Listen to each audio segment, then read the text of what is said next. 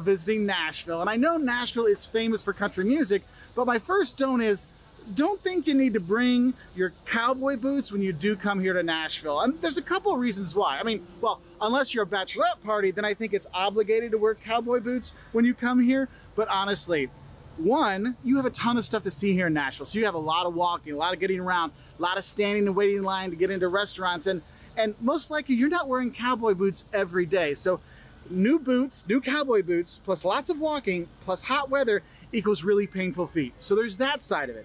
But also on the other side of it, look, you're not gonna see a lot of cowboys when you are here, all right? You're gonna see more hipsters and transplants when you're here than good old-fashioned cowboys with cowboy boots, okay? But don't get me wrong, if you wanna buy cowboy boots, this is the place to be. There are so many cowboy boot places to buy, like where you can buy boots, you'll be fine to pick them up here.